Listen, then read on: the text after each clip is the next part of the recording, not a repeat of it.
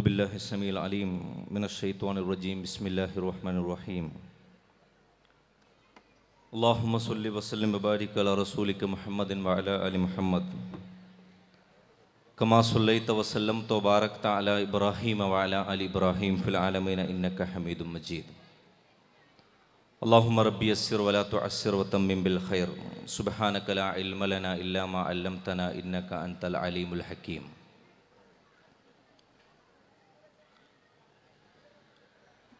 വേദിയിലുള്ള ഈ മഹത്തായ സ്ഥാപനത്തിൻ്റെ അണിയറ പ്രവർത്തകരെ, സമാദരണീയരായ വിശിഷ്ട വ്യക്തിത്വങ്ങളെ, പ്രിയം നിറഞ്ഞ രക്ഷിതാക്കളെ, വിദ്യാർത്ഥിനി സുഹൃത്തുക്കളെ, അസ്സലാമു അലൈക്കും വറഹ്മത്തുള്ളാഹി തആല വബറകാതുഹു. കഴിഞ്ഞ ഏതാനും മണിക്കൂറുകളിൽ ഈ സ്ഥാപനവും ഈ സ്ഥാപനം ഉന്നം വെക്കുന്ന ലക്ഷ്യവും മുൻനിർത്തി 25 കൊല്ലം നീണ്ട പ്രയാണത്തിനൊടുവിൽ അതെത്തിച്ചേർന്ന ഒരു ബന്ധുവിനെ അതിനെ കേന്ദ്രമാക്കി നടത്തി വന്ന സംഭാഷണങ്ങളും അതിനെക്കുറിച്ചുള്ള അനുഭവങ്ങളും വളരെ ഹൃദ്യകരമായി, മനോഹരമായി, വ്യക്തിപരമായി എനിക്ക് അനുഭവപ്പെട്ടു. കേരളത്തിൽ അങ്ങോളം ഇങ്ങോളമുള്ള ഇത്തരത്തിലുള്ള ഒരുപാട് സ്ഥാപനങ്ങൾക്ക് പിന്നിൽ ഒരു കാലത്ത് ഇതിനു വേണ്ടി ഓടി നടന്ന യുഗപ്രഭാവരായ മഹാമനീഷികളായ നിസ്വാർത്ഥരായ ഒരുപാട് പേർക്ക് കടപ്പാട് വെച്ചു കൊടുത്തുകൊണ്ടല്ലാതെ നമുക്ക് ഇത്തരം നിമിഷങ്ങളിൽ ഇവിടെ നിൽക്കുക സാധ്യമല്ല.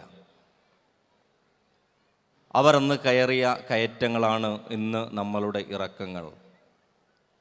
അവർ കൊണ്ട വെയിലാണ് നമ്മുടെ തണൽ. ഈ സന്ദർഭത്തിൽ അവർക്കായുള്ള പ്രാർത്ഥനകളും അവർക്ക് വേണ്ടിയുള്ള എല്ലാ അർത്ഥത്തിലുമുള്ള ദൈവം തമ്പുരാനോടുള്ള തേട്ടങ്ങളും ഈ സന്ദർഭത്തിൽ ഞാൻ അർപ്പിക്കുകയാണ്. ഇത്തരം ആഘോഷങ്ങൾ എല്ലായിടത്തും നടക്കുന്ന ഒന്നാണ്. പല സ്ഥാപനങ്ങളിലും ഇത് നടക്കാറുള്ളത് ആ സ്ഥാപനത്തിനെ പുറത്തേക്ക് പ്രകാശിപ്പിക്കുക, പ്രൊജക്റ്റ് ചെയ്യുക എന്നുള്ളൊരു ഉദ്ദേശത്തിൽ കൂടിയാണ്. എന്നാൽ ആ അർത്ഥത്തിൽ നിന്ന് ഭിന്നമായി ദിനംപ്രതി വളരുന്ന ഒരു കാഴ്ചയെ മുന്നോട്ട് വെക്കാൻ തങ്ങളുടെ 25 കൊല്ലം നീണ്ട യാത്രയിൽ തങ്ങൾ എത്തിച്ചേർന്ന ഒരു ഘട്ടത്തെക്കുറിച്ച് മറ്റുള്ളവർക്ക് മുമ്പിൽ അങ്ങേയറ്റം അഭിമാനത്തോടു കൂടി പങ്കുവെക്കാൻ ഈ സ്ഥാപനത്തിന് കഴിയുന്നു എന്നുള്ളതാണ് 25 കൊല്ലം കഴിയുമ്പോഴും ഈ സ്കൂളിനെ വ്യതിരിക്തമാക്കുന്നത്. കൂണുപോലെ മുളച്ചു പൊന്തി നമ്മുടെ നാട്ടിൽ ഒരു കാലത്ത് ഇംഗ്ലീഷ് മീഡിയം വിദ്യാഭ്യാസം അതല്ലെങ്കിൽ മറ്റ് വിദ്യാഭ്യാസങ്ങൾ ഉണ്ടായിരുന്നു. പക്ഷേ 10-15 കൊല്ലം കഴിഞ്ഞ് മൃതിയടിഞ്ഞു പോകാനാണ് അത്തരം സ്ഥാപനങ്ങളിൽ പലതിനും വിധിയുണ്ടായിരുന്നത്. എന്നാൽ നമ്മളുടെ ആ സ്ഥാപനം പുറത്തിറക്കിയ അതിൻ്റെ വിദ്യാർത്ഥികൾ, അവരിലൂടെ നാം അനുഭവിക്കുന്ന കൺകുളിർമ തീർച്ചയായും നിങ്ങൾക്ക് സന്തോഷിക്കാനുള്ള വകുപ്പുണ്ട്. എൻ്റെ മുന്നിലുള്ളത് രക്ഷിതാക്കളും അധ്യാപകരും അടങ്ങുന്ന വിദ്യാർത്ഥികളെക്കാൾ അവരെ കൊണ്ട് ബഹുലമായ ഒരു സദസ്സാണ്. ഞാൻ അവരോട് ഒരു കഥ പറഞ്ഞു തുടങ്ങാനാണ് ആഗ്രഹിക്കുന്നത്. ബൈബിളിൽ 3 മരങ്ങളുടെ കഥയുണ്ട്. 3 ഓക്കുമരങ്ങളുടെ കഥയാണ്. 3 ഓക്കുമരങ്ങൾ ദൈവത്തോട് പ്രാർത്ഥിക്കുന്നു തങ്ങളുടെ ജീവിതം, ജന്മം സഫലമാകണമെന്ന്. ഒന്നാമത്തെ ഓക്കുമരത്തിൻ്റെ പ്രാർത്ഥന ദൈവം കേട്ടു. മഹാപ്രളയകാലത്ത് നോഹയുടെ കപ്പലിൻ്റെ മരമായിത്തീരാൻ ആ ഓക്കുമരത്തിന് വലിയ ഭാഗ്യം ലഭിച്ചു. രണ്ടാമത്തെ ഓക്കുമരത്തിൻ്റെയും പ്രാർത്ഥന ദൈവം കേട്ടു. ആ ഓക്കുമരത്തിൻ്റെയും ജന്മം സഫലമായി. ജെറുസലേമിൽ യേശുവിൻ്റെ പിറവിക്ക് തന്നെ കാരണമായ കാലിത്തൊഴുത്തിൽ, ആ കാലിത്തൊഴുത്ത് മേഞ്ഞതും ഉണ്ടാക്കിയതും അതിന് ചുമരുകൾ തീർത്തതുമെല്ലാം ആ ഓക്കുമരമായിരുന്നു എന്നാണ്. ബൈബിൾ പറയുന്ന 3-ാമത്തെ ഓക്കുമരം വല്ലാത്ത കൺഫ്യൂഷനിലാണ്. ദൈവം ആ ഓക്കുമരത്തിൻ്റെ പ്രാർത്ഥന കേട്ടു. പക്ഷേ സഫലമാണോ വിഫലമാണോ തൻ്റെ പ്രാർത്ഥന എന്നറിയാതെ ഇന്നും ആ ഓക്കുമരം വല്ലാത്ത പ്രതിസന്ധിയിലാണ്. കാരണം യേശുവിനെ തന്നെ തൻ്റെ നെഞ്ചത്ത് തന്നോട് തന്നെ ചേർക്കാൻ ഭാഗ്യം കിട്ടിയ ഓക്കുമരമായിരുന്നു അത്. തന്നോട് ചേർത്ത് വെക്കാൻ ഭാഗ്യം കിട്ടിയ യേശുവിനെ തന്നെ, ദൈവപുത്രനെ തന്നെ, ബൈബിൾ വിശ്വാസപ്രകാരം ദൈവപുത്രനെ തന്നെ ചേർത്ത് വെക്കാൻ പറ്റിയ ഓക്കുമരമായിരുന്നു അത്. പക്ഷേ ഒരേ സമയം തന്നെ അത് നേട്ടമാകുന്നതോടൊപ്പം കോട്ടവുമായ ഓക്കുമരത്തിൻ്റെ ഒരവസ്ഥ പുതിയ കാലത്ത് നമ്മളുടെ വിദ്യാഭ്യാസത്തിനും, നമ്മളുടെ വിദ്യാഭ്യാസം ഏതു കൂട്ടരെയാണോ പുറത്തിറക്കുന്നത് അവർക്കുമുണ്ട് എന്നുള്ളത് ഒരു യാദൃച്ഛികതയല്ല എന്ന് ഞാൻ നിങ്ങളോട് പറയേണ്ടി വരുന്നു. ഒരു കാലത്ത് നമുക്ക് വിദ്യാഭ്യാസത്തിൻ്റെ പ്രാധാന്യത്തെക്കുറിച്ചാണ് പറയേണ്ടിയിരുന്നത് എങ്കിൽ ഇന്ന് വിദ്യാഭ്യാസത്തിൻ്റെ ലക്ഷ്യത്തെക്കുറിച്ച് വീണ്ടും വീണ്ടും പറയേണ്ടി വരുന്നു. ഒരു കാലത്ത് അറിവില്ലായ്മയെക്കുറിച്ചാണ്, അറിവില്ലാത്തവരെ കൊണ്ട് ലോകത്തിന് വന്ന ദുരിതങ്ങളെക്കുറിച്ചാണ് പറഞ്ഞിരുന്നതെങ്കിൽ ഇന്ന് അറിവുള്ളവൻ നിർമ്മിക്കുന്ന പുതിയ കാലത്തിൻ്റെ കെടുതികളെക്കുറിച്ചും കോട്ടങ്ങളെക്കുറിച്ചും പറയേണ്ടി വരുന്നു.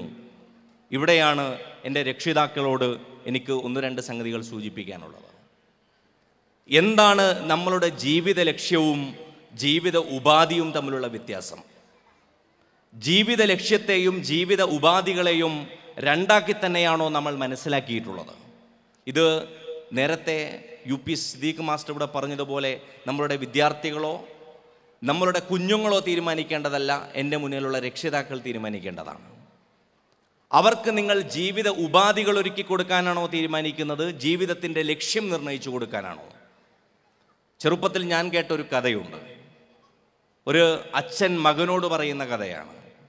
10ാം ക്ലാസ് പരീക്ഷയുടെ സമയത്ത് വളരെ അലക്ഷ്യനായി TV കണ്ടുകൊണ്ടിരിക്കുന്ന മകനോട് അച്ഛൻ പറഞ്ഞു, മോനെ, നിനക്ക് വേണ്ടിയാണ് ഞാൻ എല്ലാം ചെലവഴിച്ച്, നിനക്ക് വേണ്ടിയാണ് ഗൾഫിൽ പോയി എൻ്റെ ആയുസ്സത്രയും കളഞ്ഞത്. ഞാൻ നിന്നിൽ വല്ലാത്ത ഭാവി കാണുന്നുണ്ട്. നീ പരീക്ഷയ്ക്ക് SSLC പരീക്ഷ ഇത്ര നിസ്സാരമാക്കി എടുക്കുന്നത് എന്താണ്? മകൻ വളരെ കുസൃതിക്കാരനായ മകനാണ്. മകൻ തിരിച്ചു ചോദിച്ചു അച്ഛനോട്, അച്ഛാ, 10ാം ക്ലാസ്സൊക്കെ ജയിച്ചിട്ട് എന്താണ് കാര്യം? SSLC ഒക്കെ പാസ്സായിട്ട് എന്താണ് കാര്യം? അച്ഛനറിയുന്ന ഉത്തരം പറഞ്ഞു. അച്ഛൻ പറഞ്ഞു, നല്ല മാർക്ക് കിട്ടിയാൽ മാത്രമേ നീ ഉദ്ദേശിക്കുന്ന ഗ്രൂപ്പ് എടുത്ത്, ഞാൻ ഉദ്ദേശിക്കുന്ന ഗ്രൂപ്പ് എടുത്ത് നിനക്ക് +2 പഠിക്കാൻ പറ്റുള്ളൂ. +2 ജയിച്ചിട്ട് എന്താണ് കാര്യം? മകൻ ചോദ്യങ്ങൾ ചോദിച്ചു തുടങ്ങി. +2 ജയിച്ചാലാണ് നിനക്ക് ഒന്നുകിൽ മെഡിസിനോ അതല്ലെങ്കിൽ എൻജിനീയറിങ്ങിനോ പോകാൻ പറ്റൂ, നല്ല ഡോക്ടറോ നല്ല എൻജിനീയറോ ആകാൻ പറ്റും. നല്ല ഡോക്ടറൊക്കെ ആയിട്ട് എന്താണ് അച്ഛാ കാര്യം? മകൻ വീണ്ടും ചോദിച്ചു. നല്ല ഡോക്ടറായാൽ നല്ല ശമ്പളം കിട്ടും. അച്ഛൻ അറിയുന്ന ഉത്തരങ്ങൾ അച്ഛൻ പറയാൻ തുടങ്ങി. നല്ല ശമ്പളം കിട്ടും. നല്ല ശമ്പളം കിട്ടിയിട്ട് എന്താണ്? അച്ഛൻ പറഞ്ഞു, നല്ല പെണ്ണ് കിട്ടും. നല്ല പെണ്ണ് കിട്ടിയിട്ട് എന്താണ്? നീയും നിൻ്റെ ഭാര്യയുമൊക്കെ നല്ല വെൽ ക്വാളിഫൈഡ് ആണെങ്കിൽ നിൻ്റെ മക്കളെയും നല്ല ക്വാളിഫിക്കേഷനോടുകൂടി നിനക്ക് വളർത്താം. അങ്ങനെ അവർ വളർന്നിട്ട് എന്താണ്? അവർ വളർന്നാൽ അവരും SSLC പരീക്ഷ എഴുതും. പിന്നീടോ അവരും +2 എഴുതും, അവരും എൻജിനീയറും ഡോക്ടറുമാകും. എന്നിട്ടോ അച്ഛാ, അങ്ങനെ 10ഉം 20ഉം ചോദ്യങ്ങൾ ചോദിച്ച് മകൻ അച്ഛനെ വീർപ്പ് മുട്ടിച്ചു. അച്ഛൻ പറഞ്ഞു, അങ്ങനെ ഏറ്റവും അവസാനം ഒരു ദിവസം വരും. ഈ ദിവസം നീ ഇപ്പോൾ സോഫയിൽ ഇരിക്കുന്നുണ്ടല്ലോ, സോഫയിലിരുന്ന് നീ ഇപ്പോൾ ക്രിക്കറ്റ് കണ്ടുകൊണ്ടിരിക്കണം. ഇതുപോലെ ഒരു ദിവസം നിനക്ക് നിൻ്റെ വീടും പറമ്പും കാറും ഇതിനെക്കുറിച്ചൊന്നും ബേജാറാകാതെ നിനക്ക് ഇതേപോലെ ഇരുന്ന് വളരെ സ്വസ്ഥമായി TVയും കണ്ടിരിക്കാം. ഇതാണ് ജീവിതത്തിൻ്റെ ലക്ഷ്യമായി അച്ഛൻ മകനോട് പറഞ്ഞത്. മകൻ തിരിച്ചു ചോദിച്ചു, 10-30 കൊല്ലക്കാലത്തെ അധ്വാനം ഇങ്ങനെ ചെലവഴിച്ചിട്ട് ഏറ്റവും അവസാനം സോഫയിലിരുന്ന് ഇതേപോലെ ഇരുന്ന് TV കാണാനാണ് വിദ്യാഭ്യാസത്തിൻ്റെ ലക്ഷ്യമെങ്കിൽ ഇപ്പോഴും ഞാൻ ചെയ്തുകൊണ്ടിരിക്കുന്നത് അതല്ലേ അച്ഛാ? ഇതിന് ഇത്ര വലിയ പ്രോസസ്സ് വീണ്ടും വീണ്ടും ഇങ്ങനെ തുടർത്തേണ്ടതുണ്ടോ എന്ന് ചോദിച്ചു. ഞാൻ പറയുന്നത്, നമ്മളുടെ രക്ഷിതാക്കൾക്ക് ഇതിലും വലിയ ഉത്തരങ്ങൾ പറഞ്ഞു കൊടുക്കാൻ പറ്റണം. എന്നല്ല, പുതിയ കാലത്ത് ഇതിലും വലിയ ഉത്തരങ്ങൾ പറഞ്ഞു കൊടുക്കാൻ പറ്റാത്തൊരു പ്രതിസന്ധിയിൽ നമ്മൾ പെട്ടിട്ടുണ്ട്. ഭൗതികാർത്ഥത്തിൽ ഈ അച്ഛൻ മകനോട് പറഞ്ഞു കൊടുത്ത ഉത്തരത്തിൽ അപ്പുറമായൊരു ഉത്തരമില്ല. എന്താണ് 10ാം ക്ലാസ്സുകാരൻ്റെ ഭാവി എന്ന് ചോദിച്ചാൽ +2 ആണ്. +2കാരൻ്റെ ഭാവി ഡിഗ്രിയാണ്. ഡിഗ്രിക്കാരൻ്റെ ഭാവി അവൻ്റെ ജോലിയാണ്. ജോലിക്കാരൻ്റെ ഭാവി പെൻഷനാണ്. പെൻഷൻകാരൻ്റെ ഭാവി.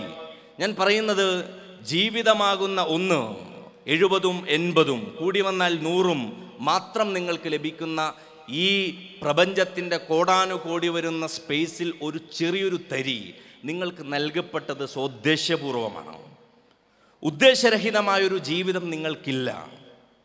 നിങ്ങൾ പഠിക്കുന്ന ഓരോ അറിവും നിങ്ങളുടെ ചുറ്റുപാടിനെക്കുറിച്ച്, അയൽവാസിയെക്കുറിച്ച്, സുഹൃത്തിനെക്കുറിച്ച്, വീട്ടുകാരെക്കുറിച്ച് എല്ലാം മൂല്യങ്ങളിൽ അധിഷ്ഠിതമായത് മാത്രമേ നിലനിൽക്കൂ. H2O is equal to water എന്നുള്ളത് വെള്ളത്തിൻ്റെ കെമിക്കൽ ഫോർമുലയെക്കുറിച്ചുള്ള ഒരറിവാണ്. നിങ്ങൾക്ക് കെമിസ്ട്രിയിൽ ഒരു മാർക്ക് തരുന്ന, ഒരു വെയിറ്റേജ് തരുന്ന ഒരു മാർക്കാണ് അതല്ലെങ്കിൽ ഒരു അറിവാണെങ്കിൽ, നിങ്ങളുടെ അയൽവാസിക്ക് വെള്ളമില്ലാതെ ബുദ്ധിമുട്ടുന്ന ഈ സമയത്ത് അയൽവാസിക്ക് വെള്ളം കൊടുക്കാൻ മനസ്സില്ലാത്ത, വെള്ളം കൊടുക്കുമ്പോഴും മനസ്സിൽ കുശുമ്പുള്ള ഒരാൾക്ക് H2O is equal to water എന്നുള്ളതൊരറിവാണ്. വെള്ളത്തെക്കുറിച്ചുള്ള അറിവ് അയാൾക്ക് അന്യമാണ്.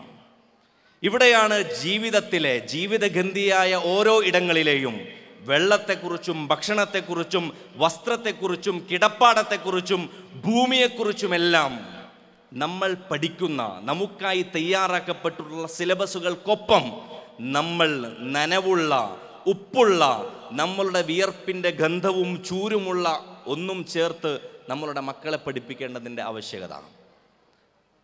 പ്രവാചകൻ തിരുമേനി സ്വല്ലല്ലാഹു അലൈഹി വസല്ലം മക്കളെക്കുറിച്ച് പറഞ്ഞ വളരെ രസകരമായൊരു വാക്കുണ്ട്.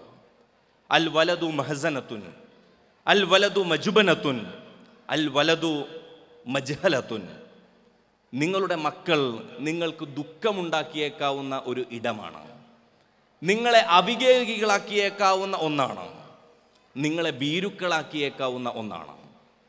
നിങ്ങളെ എങ്ങനെയാണ് നിങ്ങളുടെ മക്കൾ അവിവേകികളാക്കുക? ലോകത്തെ ഏറ്റവും ബുദ്ധിശാലികളായ ആളുകൾ മക്കളെ വളർത്തുന്നിടത്ത് പരാജയപ്പെട്ടു പോകുന്നവരാണ്.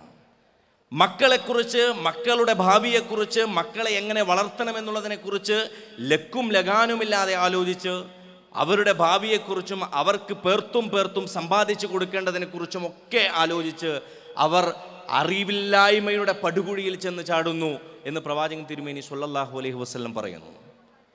അൽ വലതു മഹസനത്തുൻ. അങ്ങനെയാണെങ്കിൽ നിങ്ങളുടെ മകൻ നിങ്ങൾക്ക് ദുഃഖമാണ്.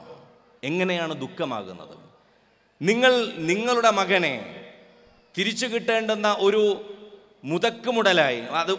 മുടക്കുമുതലായി നിങ്ങൾ മനസ്സിലാക്കുന്നുവെങ്കിൽ, നിങ്ങൾക്ക് ലഭിക്കേണ്ടുന്ന ഒരു ലാഭമായി മനസ്സിലാക്കുന്നുവെങ്കിൽ, നിങ്ങൾക്ക് ലാഭം തിരിച്ചു കിട്ടിയില്ല എന്ന് വരും. പുതിയ കാലത്തിൻ്റെ വിദ്യാഭ്യാസം അനുസരിച്ച് അവർ പഠിക്കുന്ന BBAയിലും MBAയിലും ഒക്കെ ഉള്ളതും അതാണ്. നിങ്ങൾ ലാഭമില്ലാത്തൊരു ബിസിനസ്സിന് നിൽക്കരുത് എന്നാണ്. എന്തിനാണ് മാതാപിതാക്കളെ താൻ നോക്കേണ്ടതെന്നും താൻ മാത്രം എന്തിനാണ് മാതാവിനും പിതാവിനുമായി കഷ്ടപ്പെടേണ്ടതെന്നും 5-6 മക്കളുള്ള മക്കളിൽ ഒരാൾ അങ്ങോട്ടും ഇങ്ങോട്ടും പറയുന്നു.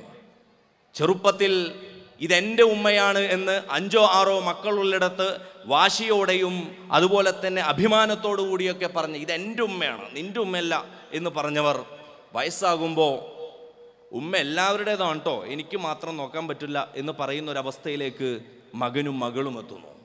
ഇവിടെയാണ് മകൻ എല്ലാ വിവരവും പഠിച്ചിട്ടും നിങ്ങൾക്ക് ദുഃഖം സമ്മാനിക്കുന്ന ആളുകളായി വരുന്നു. അൽ വലതു മജുബനത്തുൻ. നിങ്ങളുടെ മക്കൾ നിങ്ങൾക്ക് ഭീരുക്കളായി, നിങ്ങളെ ഭീരുക്കളാക്കി തീർക്കും. ലോകത്തെ ധൈര്യശാലിയായ, ഏത് ഘടാഘടിയന് മുമ്പിൽ തോൽക്കാത്ത, മനസ്സുള്ള, അടിപതറാത്ത നിലപാടുള്ളവർ മക്കൾക്കൊരു പനി വന്നാൽ ദേ കിടക്കും. മക്കൾക്കൊരു തലവേദന വന്നാൽ, മക്കൾക്കൊരു വയറുവേദന വന്നാൽ കഴിഞ്ഞു. ഞാൻ പറയുന്നു, മക്കൾ ഈ ലോകത്ത് നിങ്ങളെപ്പോലെ തന്നെ സ്വതന്ത്ര വ്യക്തിത്വത്തോടുകൂടി ഈ ലോകത്ത് വന്നവരാണ്. ഈ ലോകത്ത് പ്രവാചകൻ ഈസയും പ്രവാചകൻ ആദവും ഒഴിച്ച് ബാക്കിയുള്ള ആളുകളെല്ലാം മാതാപിതാക്കളിലൂടെ തന്നെ ഈ ലോകത്തേക്ക് വരേണ്ടവരാണ്. ഈ ലോകത്ത് അവർ വരാൻ കാരണക്കാരായ മാധ്യമങ്ങളാണ് നിങ്ങൾ. അതിലുപരി അവരിൽ വലിയ അവകാശവാദങ്ങൾ, അവരിൽ വലിയ സ്വപ്നങ്ങൾ ചമച്ച് നിങ്ങളെ കൂടി നിങ്ങൾ ഇല്ലാതാക്കുന്നത് സൂക്ഷിക്കണം. അതോടൊപ്പം അവരെയും നാളത്തെ നല്ല മാതാപിതാക്കളാക്കുന്നതിന് വേണ്ടി, നാളത്തെ നല്ല സാമൂഹിക സേവകരാക്കുന്നതിന് വേണ്ടി, സമൂഹ പ്രജകളാക്കുന്നതിന് വേണ്ടിയിട്ടുള്ള ഒരു ദൗത്യം നിങ്ങളുടെ തോളിലേറ്റണം എന്നീ സന്ദർഭത്തിൽ ഞാൻ നിങ്ങളെ ഓർമ്മിപ്പിക്കുന്നു. മറ്റൊന്ന് നമ്മളുടെ അധ്യാപക സുഹൃത്തുക്കളാണ്. ഞാനും ഒരു അധ്യാപകനാണ്. അധ്യാപക സുഹൃത്തുക്കൾക്ക് പുതിയ കാലത്ത് വലിയ ഉത്തരവാദിത്തങ്ങൾ മാത്രം ചുമലിലുള്ള, പഠിപ്പിച്ചു കൊടുക്കാൻ അറിവുകൾ നൽകേണ്ടതില്ലാത്തൊരു കാലത്താണ് അവർ ജീവിക്കുന്നത്. ഗൂഗിളും ഫേസ്ബുക്കും വാട്സപ്പും ഒക്കെ ഉള്ള ഒരു കാലത്ത്, എന്തിനും ഓൺലൈൻ കോഴ്സുകളുള്ള കാലത്ത്, ഓൺലൈൻ മെറ്റീരിയലുകളുള്ള കാലത്ത് ഒരു അധ്യാപകനേക്കാൾ വളരെ ഭംഗിയായി ഒരു ഓൺലൈൻ സോഴ്സിന് വിവരങ്ങൾ നൽകാൻ പറ്റും. അപ്പോൾ പിന്നെ അധ്യാപകൻ്റെ റോൾ എന്താണ്? വിവരങ്ങൾ നൽകുക എന്നുള്ള ഒരു ഇടത്തെ മാത്രമാണ് ഇതുവരേക്കും അധ്യാപകൻ എന്ന് പറഞ്ഞത് എങ്കിൽ, അതിനെക്കുറിച്ച് അങ്ങനെയാണ് മനസ്സിലാക്കപ്പെട്ടതെങ്കിൽ, അധ്യാപകൻ എന്നുള്ളതിന് അതിൻ്റെ പ്രസക്തി നഷ്ടപ്പെട്ട ഒരു കാലത്താണ് നമ്മൾ ജീവിക്കുന്നത്. അപ്പോൾ യഥാർത്ഥത്തിൽ അധ്യാപകൻ അതല്ലായിരുന്നു. കുംലിൽ മുഅല്ലിമി വഫിഹി തബ്ജീല കാദൽ മുഅല്ലിമു അൻ യകൂന റസൂല എന്നാണ് അറബി കവിയായ അഹമ്മദ് ഷൗക്കി അധ്യാപകനെ കുറിച്ച് പറഞ്ഞത്. ഓരോ പ്രവാചകനും നിർവഹിക്കാനുള്ള ദൗത്യമാണ് ഒരു കാലഘട്ടത്തിൽ ഒരു അധ്യാപകന് നിർവഹിക്കാനുള്ളത്. എന്താണ് ആ അധ്യാപകൻ്റെ നിർവഹണം? പുതിയ കാലത്ത് അവർക്കുള്ള ജോലികൾ തരപ്പെടുത്തി കൊടുക്കുക എന്നുള്ളതാണോ? IIMകളിലും IITകളിലുമൊക്കെ ക്യാമ്പസ് പ്ലേസ്മെൻറ്റുകളിലൂടെ ഉറപ്പുവരുത്താവുന്ന ജോലികളിൽ ഈ ലോകത്തുള്ള എല്ലാവർക്കും ജോലി കൊടുക്കാൻ പറ്റുമോ? നമ്മളെല്ലാവരെയും ഒന്നാമന്മാരാക്കാൻ വേണ്ടി ശ്രമിക്കുന്നു. MM വിജയമാഷ് പണ്ട് പറഞ്ഞതുപോലെ, ഒരു ദിവസം വന്നാലോ എല്ലാവർക്കും ഫസ്റ്റ് റാങ്ക് വന്ന എന്ത് ചെയ്യും? ഇപ്പോൾ ഫസ്റ്റ് റാങ്കും സെക്കൻഡ് റാങ്കും ഒക്കെ എല്ലാവരും ആഘോഷിക്കുന്നു. ഒരു ദിവസം വന്നു, ഒരു കാലം വന്നു, എല്ലാവർക്കും ഫസ്റ്റ് റാങ്ക്, എല്ലാവർക്കും ഫുൾ മാർക്ക്. അന്ന് വിദ്യാഭ്യാസത്തിന് പ്രസക്തി ഇല്ലാതാവും. പുതിയ കാലത്തിൻ്റെ മാപിനി അനുസരിച്ച് ആ കാലത്തിന് പ്രസക്തി ഇല്ലാതാകും. വിജയമാഷ് പറയുന്നുണ്ട്, ഭാവി എന്നാൽ വരാനിരിക്കുന്ന ഒരു കാലത്തേക്കാൾ, ദൂരെയുള്ളൊരു കാലത്തേക്കാൾ ദൂരെയുള്ള ഒരു രാജ്യത്തിന് നമ്മൾ ഇന്ന് പറയുന്നു. അമേരിക്കയെക്കുറിച്ചും ഹോളണ്ടിനെ കുറിച്ചും ഇംഗ്ലണ്ടിനെ കുറിച്ചും ഒക്കെയാണ് നമ്മൾ ഭാവി എന്ന് പറയുന്നത്. ദൂരെയുള്ളൊരു രാജ്യത്തിൻ്റെ പേരാണ് ഭാവി, ദൂരെയുള്ളൊരു കാലത്തിൻ്റെ പേരല്ല. നമ്മൾ ആ രാജ്യത്തെ പോലെയാകാൻ നോക്കുന്നു. ആ രാജ്യത്തിൻ്റെ അവസ്ഥകൾ ഇവിടെ എത്തുന്നൊരു കാലത്തെ ഭാവി എന്ന് പറയുന്നു. ഞാൻ പറയുന്നത്, പുതിയ കാലത്ത് അതിനെക്കുറിച്ചുള്ള പഠനങ്ങളിൽ പറയുന്നത് വിദ്യാഭ്യാസം എക്കണോമിക് ഇൻസ്ട്രുമെൻ്റലിസമായി, അതുപോലെ തന്നെ ടെക്നോളജിക്കൽ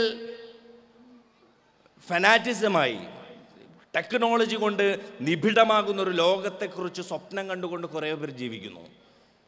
മറ്റൊരു കൂട്ടർ എങ്ങനെയാണോ ഈ ടെക്നോളജി കൊണ്ട് ഈ ലോകത്തെ ഏറ്റവും കുറഞ്ഞ ആളുകളിലേക്ക് പൈസ, ഈ ലോകത്ത് സമ്പന്നന്മാർ, അവരെ കൊണ്ട് നിബിഡമാകുന്ന സൂപ്പർ മാർക്കറ്റുകൾ, വലിയ വലിയ കോർപ്പറേറ്റ് കമ്പനികൾ, പക്ഷേ ഇത് സാധ്യമാക്കുന്നൊരു ലോകക്രമം വലിയ ഐശ്വര്യങ്ങളുടെയും സുഖങ്ങളുടേതുമാണെന്ന് കാണക്കാണ് നിങ്ങൾക്ക് തോന്നും. പക്ഷെ പോകെ പോകെ നിങ്ങൾക്ക് മനസ്സിലാകും ഇതൊരു ചെറിയ കൂട്ടരുടെ മാത്രം ലോകവ്യവസ്ഥിതിയാണെന്ന്. ഈ ലോകവ്യവസ്ഥിതിയിൽ ഇന്ത്യൻ അവസ്ഥയിൽ വെറും 53 ഫാമിലികളുടെ കയ്യിൽ 58% സ്വത്വത്തും, ഈ നാട്ടിലെ 80% വരുന്ന സ്വത്ത് 1% ആളുകളുടെ കയ്യിലിരിക്കും. ബാക്കിയുള്ള 99% കയ്യിലാണ് ഇവിടെയുള്ള 20% സ്വത്തിരിക്കുന്നത്. ഞാൻ പറയുന്നത്, ഇങ്ങനെയൊരു ലോകത്തെ, ഈ ലോകക്രമത്തെ സൃഷ്ടിച്ചെടുക്കുന്ന വിദ്യാഭ്യാസത്തെ ക്വസ്റ്റ്യൻ ചെയ്യുക എന്നുള്ളതും അതിന് നേരെ തിരുത്തെഴുതുക എന്നുള്ളതും പുതിയ ബാധ്യതയായി മനസ്സിലാക്കേണ്ടുന്ന ഒരു കാലഘട്ടത്തിലാണ് അധ്യാപകർക്ക് 5